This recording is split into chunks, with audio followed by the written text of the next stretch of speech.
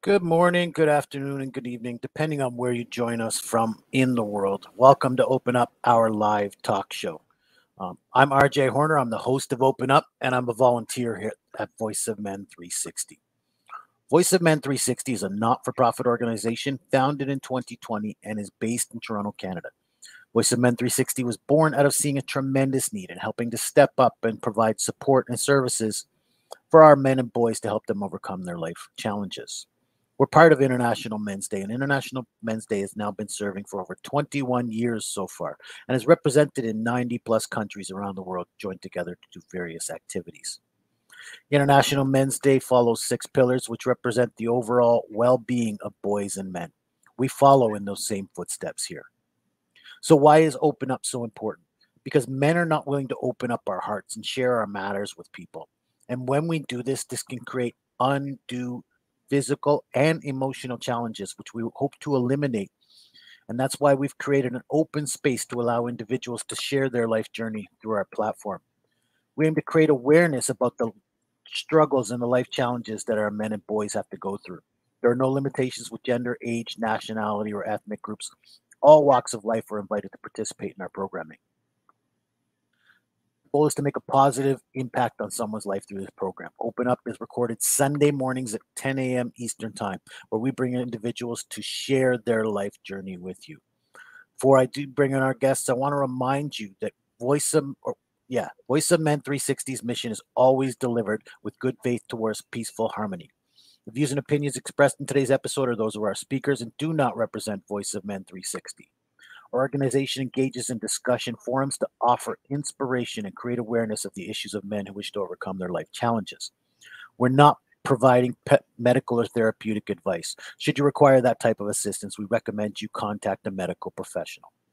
If you have questions or concerns about today's episode or any Voice of Men 360 content, please email us info@voiceofmen360.org. My guest today is Melissa Marti. She's been writing since the age of 5 when she tried to write a story for her brother. But it was supposed to be about her being a nice sister, but it turned out that she was talking about being a mice sister. This was her first realization that we don't always measure up to our own expectations. Over the years, Melissa's learned to turn life trials and tragedies into triumphs and testimonies. She regularly shares her insights and her passion for life on her social media blog and her podcast, Come Out of Your Shell. She encourages readers from all over the world along their life journey to love themselves. A comment from a reader: whenever I read your post, it's like I'm reading a novel. Not just a novel, but an interesting one. Interesting or not, she lives in Florida. She loves spending time with her family and friends, including 5 kids, 2 son-in-laws, and grandson. Please find Melissa Marti on Instagram and Facebook, but you can welcome her today on Open Up. Thank you for joining us and being willing to share your life journey, Melissa. Thank you for having me. I'm glad to be here. Wonderful. And we're happy to have you here as well. We look, especially for women, to share on our men's programming. We love all voices and certainly glad to hear yours today. Thank you. Yeah, so my whole life has been about learning to love who I am. So it started out, my father committed suicide on Father's Day weekend when I was 2.5, and I was kind of the crux of the whole situation. So I grew up with that stigma of feeling like I was unlovable. And that's where it started. It was a very, very young age. My mother went on to marry an abusive man, and she was not present. So I had to kind of learn to deal with that. So my entire life has been a process of feeling abandoned, feeling unlovable, feeling unworthy. And I wrote my book, my first one, Beautiful Mess, a few years after my divorce. And I was married for 19 years. Beautiful Mess kind of came about in a fun way because everybody's like, you should tell your story. And I went on this job interview and this guy says to me, well, your life is kind of a mess. And I was really offended. And I'm like, who are you to tell me my life's a mess? But I realized it really was, and I just needed to kind of hone in and do the hard work of learning to love who I was and every part about me, even the unlovable parts. When So, did you come to that realization? At what age, if I could ask? that I needed to do all the self work. Well, yeah. When did you start this growth journey? 39. I was very far in life. I prior to that, I did all of the typical things that somebody that doesn't love themselves does. I looked for validation from outside sources. I was a people pleaser. I was constantly apologizing for everything all the time, even if it wasn't something that I did. I would accept the responsibility of the other person. And basically just thought that everything bad that happened, I truly deserved that because I wasn't worth having a good life and I wasn't worth what other people were worth. The comparison game, that was a big one for me. I've been there. I understand that one. No matter, look, I think we all experience some of these things, no matter what. There's doubts, right? We can. It's. I bet even people on stage, like people we want to emulate, Mhm. they have issues. They've had a lot they've overcome, and that's really what our show is all about. So maybe take us back into your early life, and just please give us an idea of what that was like for you. It was very tumultuous. My stepfather was an alcoholic. He struggled with anger. So he was very abusive. He was very mean on a daily basis. He would tell me I was fat and ugly and no one would ever love me. And I was 4, 5, 6, 7 years of age. I was little. And these are words that I ended up having in my head for years. And every once in a while, they still kind of pop up in different situations. And my mother was not present because my father passed away and she was very young. And she just kind of escaped and survived. And I learned that when somebody is surviving, they can't be there for you because they're just being there for themselves. And so when you have children and you're just surviving, you're not able to give your children the tools they need to actually live and to have life skills that make them successful adults. When I was 19 years old, I tried to take my life. It did not work out for me, which was good. That's a whole other story that's in the book. And got on this big spiritual path of finding myself in religion and in God,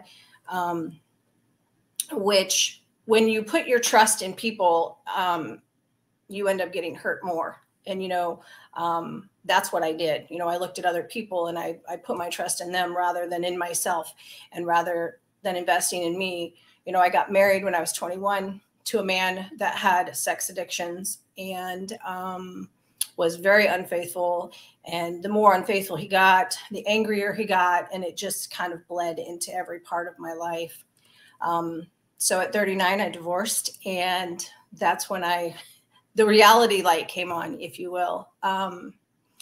Knowing that I couldn't continue on and be successful or be healthy or even really truly live if I didn't face all of the issues that had happened when I was much younger. And it's really hard to face yourself sometimes and accept your responsibility in the stunting of your life, and I kind of just came to that point where I had to do that. So I started writing again. Wonderful. And you know what? Listen, writing is therapeutic, and I know you're maybe skipping over some stuff. And Okay, what do you want to nothing. know? No, it's just look. The one thing I appreciated that you just mentioned is the voices in your head. It's funny Mhm. how the voices in our head are often those things we hear as children, as impressionable as we Yes. may be. But the one thing I want to touch on, I did, and I want to point that out for people out there that, I mean, those voices are in our head are usually come from those we trust, we love, and maybe even try to respect. But those voices may not be positive, right? So those are things we have to overcome in our lives. But the thing I touched on was your mother wasn't there for you at the youngest age. Right. In what way? And then, like, did you have to fend for yourself, like feeding yourself, clothing yourself, or was it emotional support? Like what area were you missing in that period of time? Every single area, honestly, RJ. I can remember as far back, and most people would probably think this is crazy, but I can remember shortly after my father passed, and I was 2.5 when he did. But we lived in this condo, and I woke up and it was dark, and I might have been 3.5, and I went looking for my mother, and I couldn't find her. So I opened the front door, and I was out wandering in the parking lot because we lived in a condominium at the time. And our neighbor found me and took me into their home and was washing my feet when they finally found my mom. So it was as far back as that. And then it progressed, when I was 5 years old, we went to the dentist and I had cavities. And I thought that if I brushed my teeth, the cavities would go away because no one taught me anything. Like, no one taught me anything. I didn't learn how to cook. I didn't learn anything. It was all just me. So it started very, very young. Thank you for walking through that. I can feel your emotion. I can feel your sadness. That's something that people shouldn't have to go through, but unfortunately people do. Yeah. Right. Yeah. How were you able to manage? How were you able to fend for yourself and get through this, if you could? I learned that I didn't really count on people. I just counted on myself. I had an older brother, and we had different fathers. All of us had different fathers, actually. And so that was very difficult. He was kind of a support to me. He thought he was my protector, but didn't work out so well a lot of times. I just looked within myself to be there for myself. And I didn't have any adults in my life because my mother disappeared. My stepfather was non-existent as far as supporting anything. He was just there to tirade. And my grandmother kind of was a support. I got dropped off there a lot if it was an inconvenience to my mom. But I found that just being me and just looking to myself, I didn't have anyone.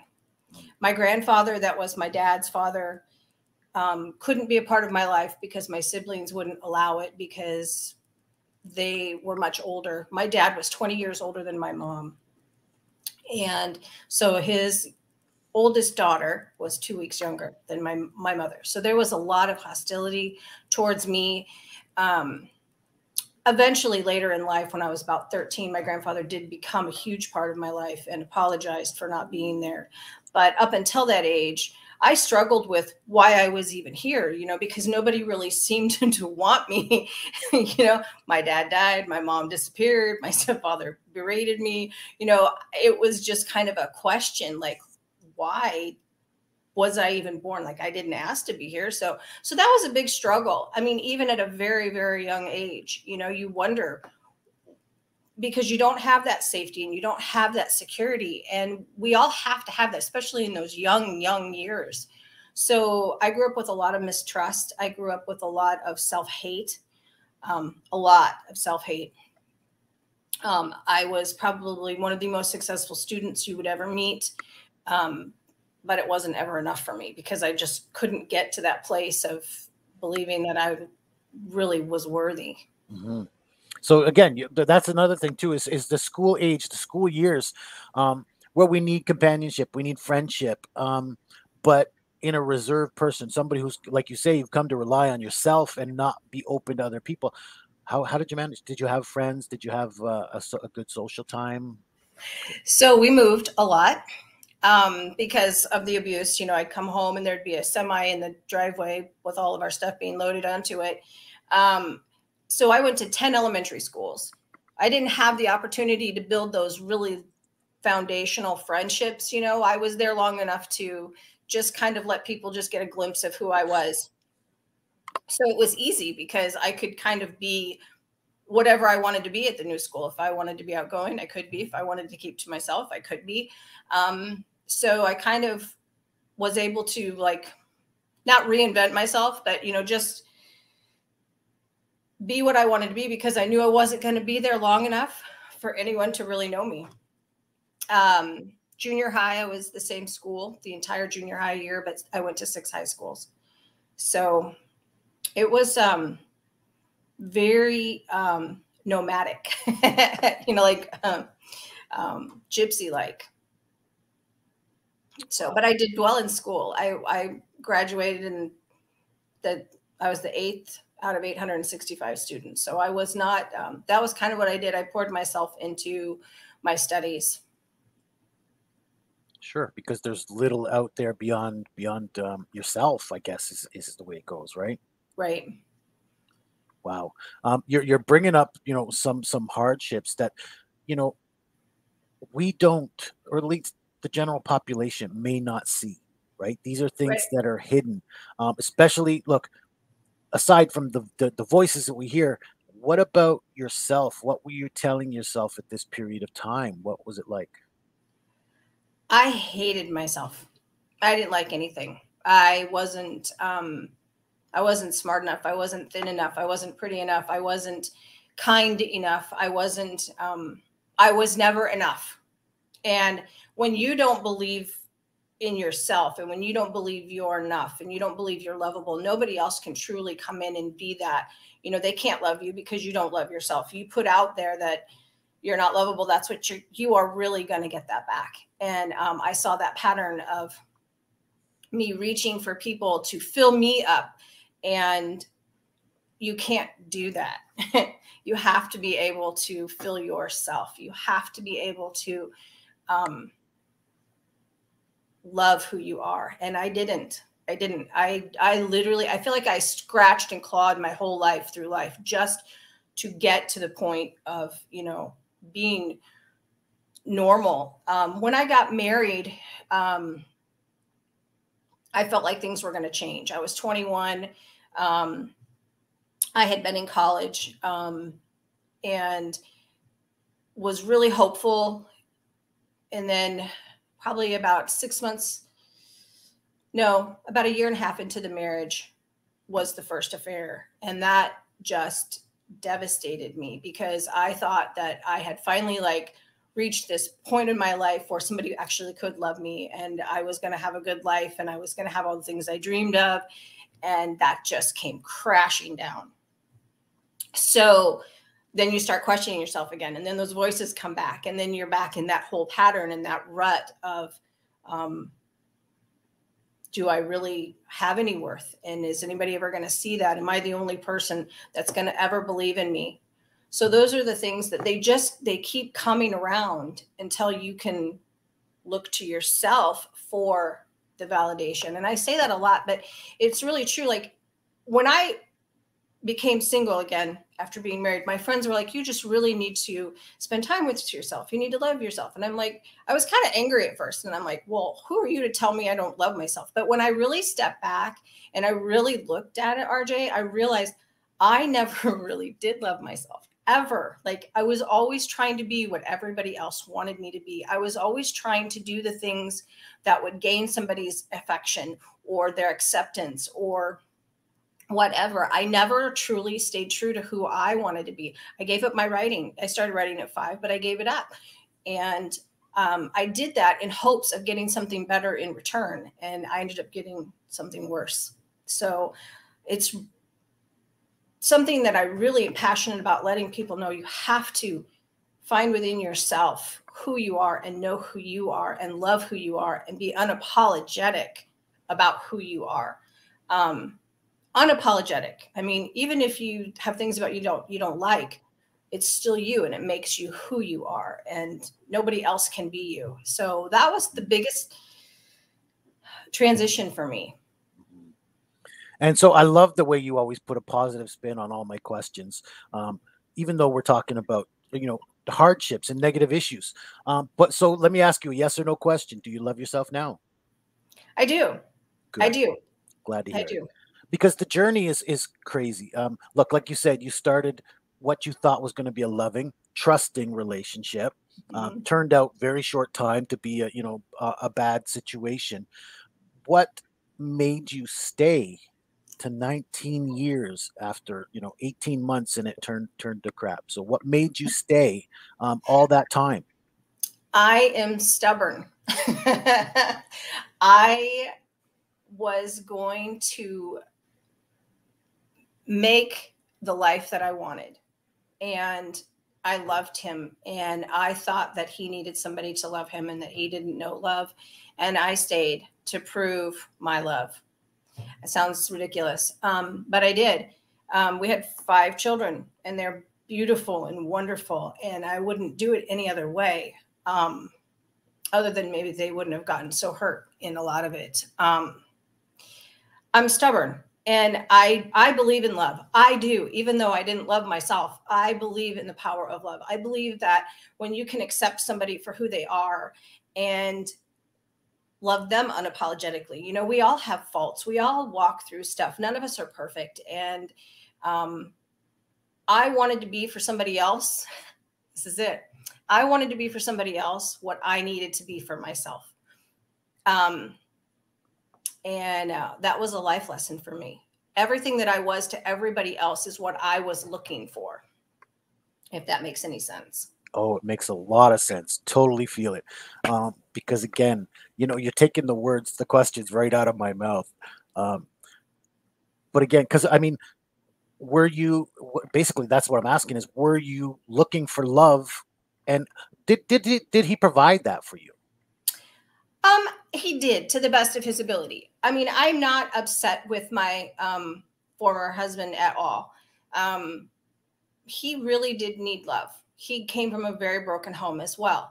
And I think when you get 2 broken people together, it's very hard for that to succeed, even if you do love each other, And I was one of those optimistic, romantic people that was like, well, love covers everything. It covers every sin. If you love somebody, you can make it through. And that's not necessarily true. You can love somebody and still not be with them because they are not healthy for you. And that was a huge lesson for me, to be able to love somebody and not feel like they had to be a part of my life, or to speak into my life.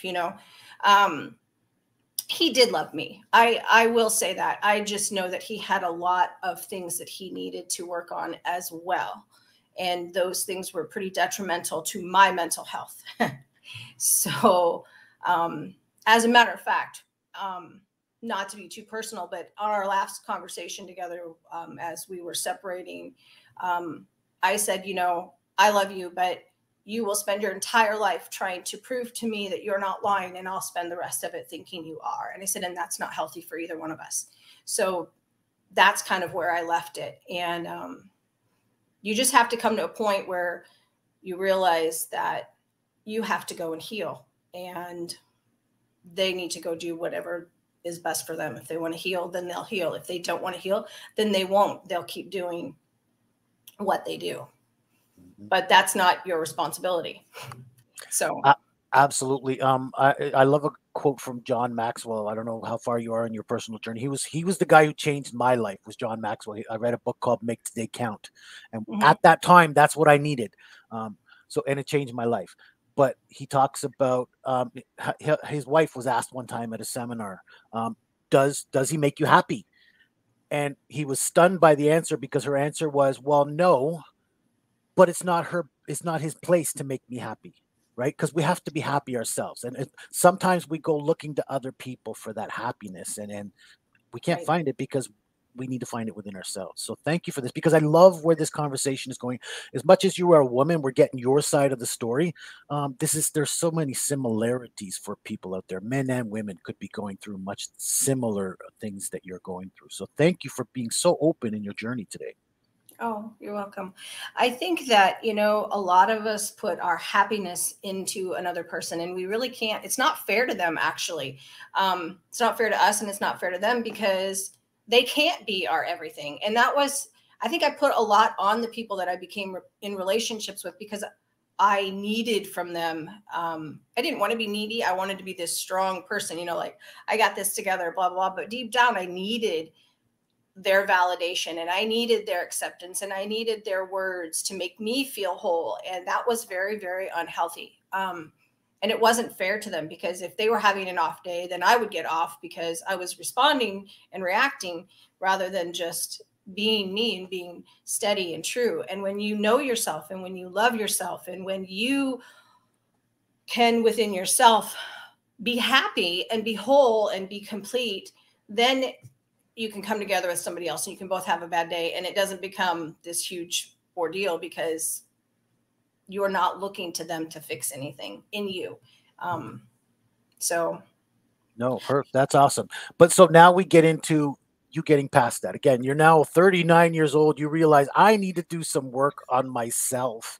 What was that journey like? Again, so I know for myself, I started writing to change my life. It was therapeutic for me. It started to get the information out. Talk about what life was like for you at this point where you have to change your life. So single mom of 5, that's huge. I went back to college, worked my way through college, was writing the entire time. It was hard because I didn't date for like 4 years after I got divorced, because I'm like, I need so much work. I wasn't going to put anybody through anything like that. So it was hard. It was lonely. I'm not going to say it wasn't. And I met somebody actually, and that totally fell apart. But I was healthy enough that when it fell apart, I didn't take the ownership of it, and I didn't collapse or break down or hate myself or think that it had anything really to do with me per se, because it honestly didn't. It was a whole nother issue in and of itself. So writing the book is very cathartic for me. My first book came out in 2020, and it did really well. It's called Beautiful Mess. And it is the journey to loving myself. And it gives you kind of a memoir of my life. And then I moved to Florida a few years after. Well, no, actually the year that it came out, I moved down here and found that if I wasn't careful, I could find myself in the same pattern and picking the same types of relationships where I was trying to fix or trying to be around for somebody or find my worth in them. And so I wrote Reset, because Reset is about facing yourself and loving yourself through your problems and loving yourself enough to change your patterns, because it's an internal thing. And we tend to gravitate towards what we know, even though it's not healthy, because it's safe and you know it, it's familiar, and it's a lot harder to move yourself out of that. And so that's what Reset is about. And so by the sounds of it, you are in a better place at this time. Yes, I'm in a better place. Yes, I am doing much better. I love my life. I love where it's going. Obviously, there's still a lot of things to work on, because it's funny when in the self-acknowledgement and self-knowledge, you realize how much you need to work on. But it's not like a detriment, and it's not like an indictment against you. You're just like, oh no, I could improve in this area, and I could look at things different, and I can have a different perspective. And so the more you know yourself, the more you want to know yourself, if that makes any sense. And you want to find out what makes you tick, and why did you react in that way, and how could you have responded better. So I love that, by the way. By the way, that's a therapeutic. Oh, I was going to say, Sivan wanted to know where to find your book. I guess he found it because he did post out there for people to get your book. So that's great. And I forgot where I was going with this. Therapeutical. Nope, I've still lost my thought. Not a big deal. We got people to connect with your book. If you don't mind, I'm just going to do some quick announcements, sure. And then I'm going to come back and ask you a couple of questions. Okay. So just bear with me. Thank you, folks. We have several live shows here in Voice of Men 360. The first, which you're participating in right now, is called Open Up, where we share people's life journey with you.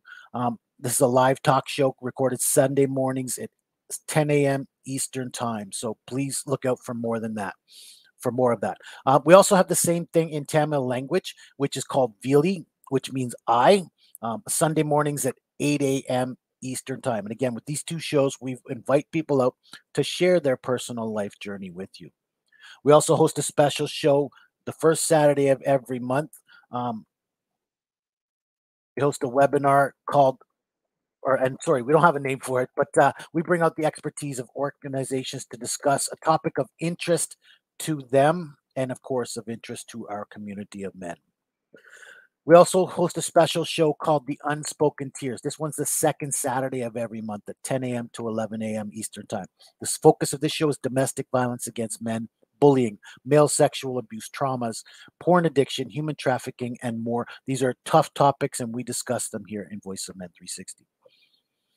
We also like to highlight authors, so we bring out individuals to contribute to the well-being of men and boys through writing articles, media topics, and we recognize and appreciate them. This is called Author Circle, and we host that the third Saturday of every month from 11 a.m. to 12 p.m. Eastern Time.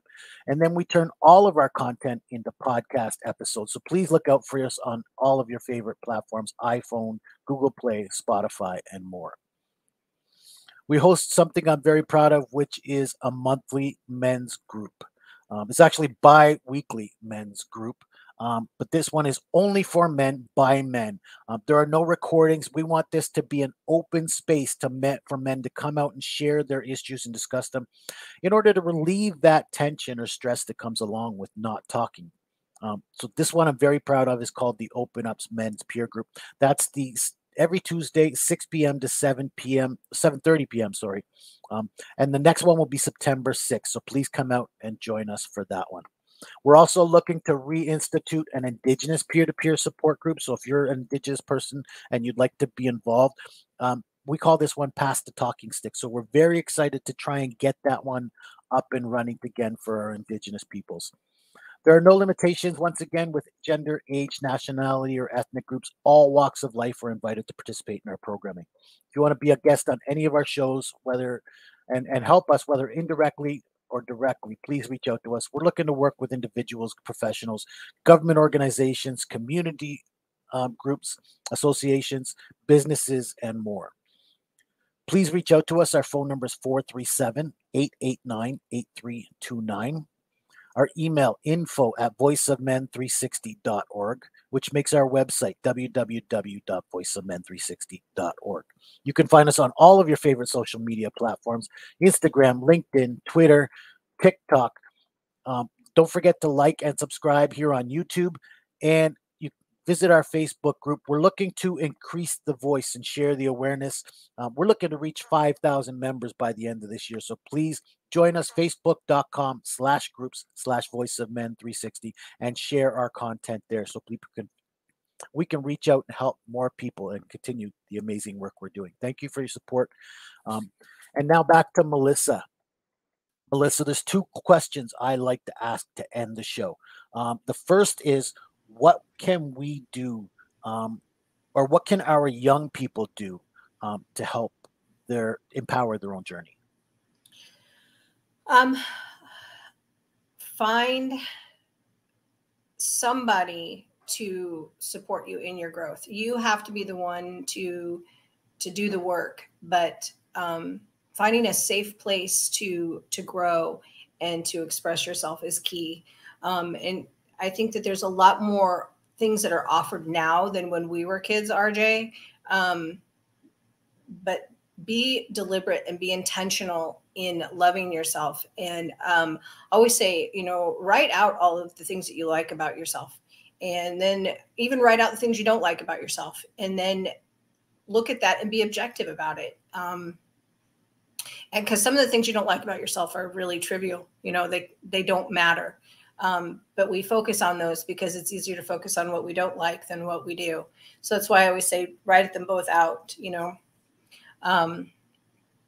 but it is key to have a good support system. And I didn't have that. I was too transient moving around, but if you can find somebody that you can get support from, that will encourage you to keep going. And even if you're like a vagabond life, you know what I mean, you could still find those people out there. You can find, you know, pastors or you know, Yep. maybe a community organization where they have mentors and leaders that are very active and want to help people like yourself who are struggling so we're actually going to have two more questions because it looks like we got a question from the audience. The first one was, how long did it take to write your book? The first one took me a total of, I would say, about 9 months. I was very intent on getting out all of the struggles that I had. And so I would wake up whenever a thought would come, I would write it out. And it took me about 9 months. Now, getting it all published and getting it out for sale took probably about another 9 months. So in total, it was about 1.5 years from birthing to being out for people to see. And that is close to standard. You know what? So again, if you people out there have the interest of writing their story, I like what you said. I believe in it too. You know, writing down all your thoughts and then compounding on those thoughts, right? Expanding on them so that again, it does eventually become some piece of content. Whether you get to writing a book or not, it is some piece of content that others can receive value from. Right. So thank you for that. I'm sure that was of value to the person who asked it. So again, start writing, start putting it down on paper, and you never know what might become of it. So the last question I like to ask is, what can we do as a society to help people on this journey? I think more than anything is to be more accepting and be more available. I think that one of the biggest challenges in our society today is we're all so busy and we don't take the time to really see what other people might be going through around us and being sensitive to that. Instead, we get irritated by somebody not following through or, you know, something happening. And rather than giving somebody grace and saying there has to be a reason that they are acting this way or responding this way, we tend to get on the defensive. So I would say as a society, we need to be more accepting. We need to be more encouraging. We need to be more supportive of people in their own journey because everyone has a story to tell. Everyone has something they've walked through or are currently walking through, and we just don't know what it is. Absolutely. Being more open, being more supportive, and giving them a safe space to walk that journey, I think is our biggest struggle. But I'm so glad you mentioned it because again, we need to be there for other people. Yep. Thank you. Your journey and the way you tell it, you're definitely interesting story, and the way you deliver it was very wonderful. So thank you for being our guest today on our show. Thank you for having me. I really appreciate it. So then we like to make sure you're coming on our show. How can we connect people back to you?